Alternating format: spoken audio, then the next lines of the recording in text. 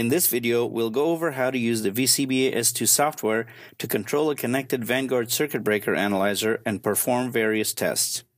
For our first example, we will be performing an open test.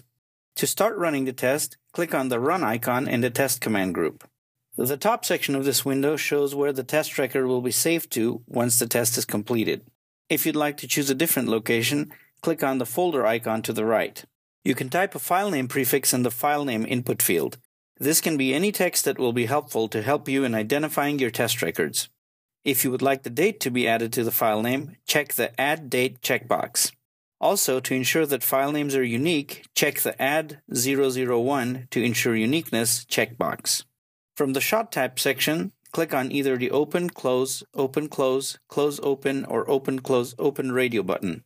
For this example, we will click on the Open radio button. Select the desired timing window from the timing window options. Next, select the trigger type from the trigger type options. For this example, we will use an internal trigger. From the insertion resistor radio group, select the desired insertion resistance value.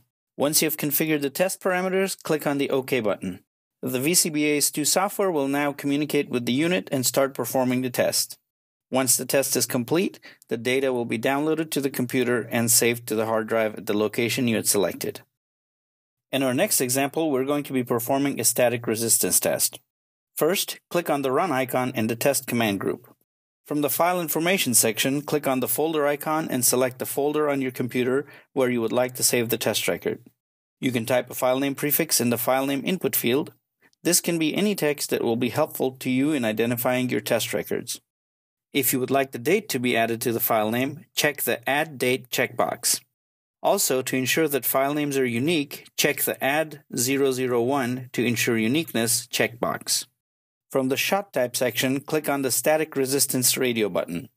Select the desired timing window from the timing window options. Select the trigger type from the trigger type options. In this case, we'll be using an internal trigger. From the insertion resistor radio group, select the desired insertion resistance value. Make sure the dynamic resistance option is not checked. Once you have configured the test parameters, click on the OK button. The VCBA S2 software will then communicate with the unit and start performing the test. Once the test is completed, the test results will be retrieved to your computer. If you're using a CT8000 or CT8000 S3, you can perform a dynamic resistance test using the VCBA S2 software. To start running the test, click on the Run icon in the Test command group. From the Type radio box group, select the breaker operation. We will select Open for this example. From the Timing window radio box group, select 1 second. The 1 second timing window should always be used since it provides the required adequate resolution, which is plus or minus 50 microseconds for dynamic tests. From the Trigger Type radio box group, select the trigger type. We will use an internal trigger for this example. From the Insertion Resistor radio box group, select the desired insertion resistance value.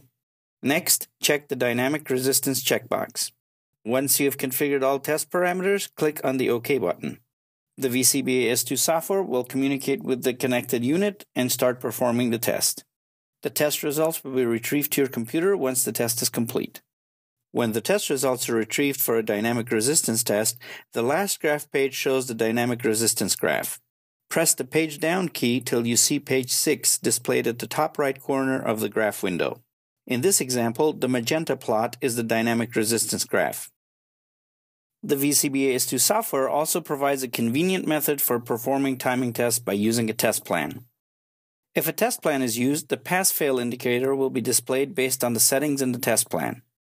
To use a test plan, click on the Use Plan icon in the Test Plan command group.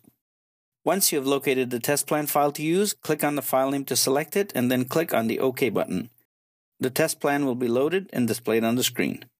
Start a circuit breaker timing test per the instructions in the beginning of this video. When the test is completed, the test results will be compared with the settings in the test plan.